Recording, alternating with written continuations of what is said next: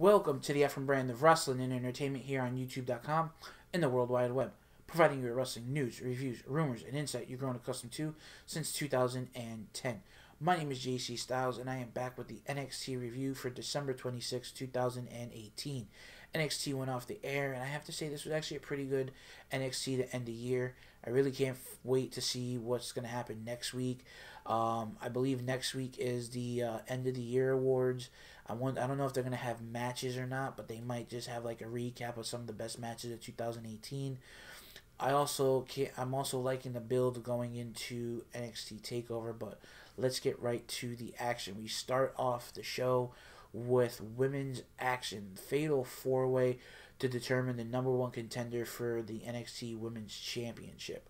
We saw Bianca Belair versus Io Shirai, Mia Yim, and Lacey Evans. This was actually a really good match. The four of them worked really well together. Mia Yim and Io worked together as a team. I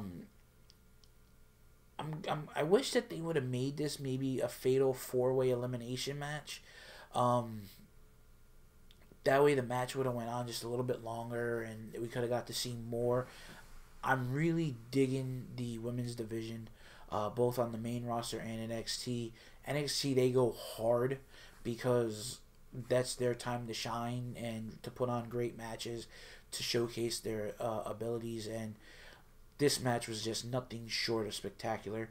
At one moment of the match really got me worried. I don't know if it was poor planning or misjudgment of distance.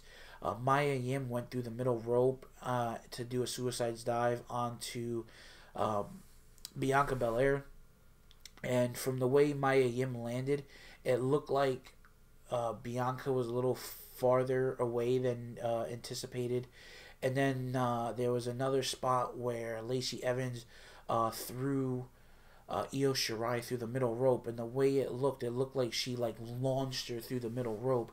And as she was going through the middle rope, Io Shirai hit the middle rope with her knee, and she landed awkwardly on top of Bianca Belair. And the way that Io landed, it looked like she landed head first on the bottom part of the metal of the entranceway. But all in all, both females got back into the ring and finished the match. Bianca Belair is still undefeated and will be facing Shayna Baszler at NXT TakeOver. We then go into Jackson Riker versus Mitch Taverna. And for some reason, Jackson looks really familiar, and I can't put my finger on it. But I really hope Mitch remembers the neighborhood, because he got the bricks beat off him in this match. He really didn't get much offense. This was just a big ground and pound in this match. I really like the combination of styles in this faction, or this stable, or whatever you want to call it, the Forgotten Sons. It's almost like bikers slash drifters, and it's really unique, and I really like that. But we then go into a backstage segment with Tommaso Ciampa. He talked about Johnny Gargano and Aleister Black. He talked about how Johnny and him traveled up and down the road, hotel room to hotel room, talking about DIY ruling NXT as co-champions. And he talked about how Johnny should have gold around his waist and how he's the heart and soul of NXT. And I don't know why, but I see them tag teaming again. Maybe even when they go up to the main roster. But then again, I could be wrong. I mean, it would be nice to see DIY back. Because as solo competitors, I don't think they'll handle the main roster very well, or be used very well. And I do know that they need to build on the tag team division as well. But that's just my opinion. It was a very cryptic promo, but he got his point across. He talked about how Johnny should go after the North American Championship and things like that, which I agree. Johnny should be champion. I would have loved to have seen him win the NXT Championship, but I don't think Triple H sees him as ruling the NXT Kingdom as champ. We then go into the Tag Team Championship title match as the main event. Heavy Machinery versus the NXT Tag Team Champions, the Undisputed Era. It was Kyle O'Reilly and Roderick Strong defending the titles, and they wound up picking up the win and retaining the titles. And this match was actually pretty good. I enjoyed it. I really do enjoy all of the NXT matches. But this match I enjoyed really much in particular because I'm a big, well, not a big, but I do enjoy and I do like the Undisputed Era. And Heavy Machinery really impressed me too because I haven't really gotten to watch them much, but they did impress me. I like the style of their tag team. It's almost kind of like a.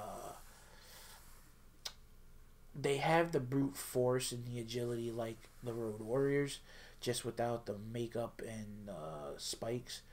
But really, really good. A really good tag team there, and they both actually move really well for big guys. They're very athletic and agile, and that's hard because big people aren't usually that athletic and that agile.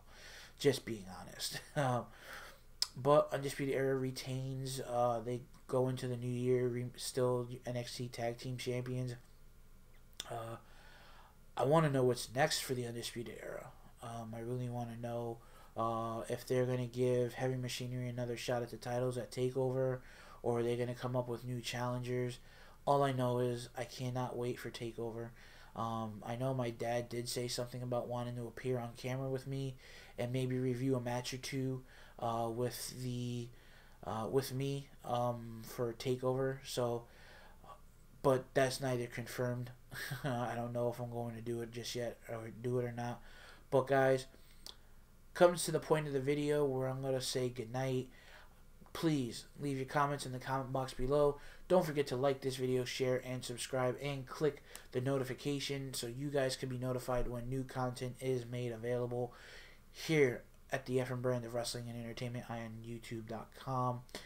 With that being said, there will be more content. I do have a Royal Rumble video coming soon, and I do have a special video. It is focusing on two wrestlers in particular, but it's mainly just one. So I want to say that'll probably be worked on tomorrow and uploaded at some point tomorrow. So make sure you guys keep an eye out for that. So guys, for the Efren brand of wrestling and entertainment here on YouTube.com, my name is JC Styles. Thanks for watching and stay tuned.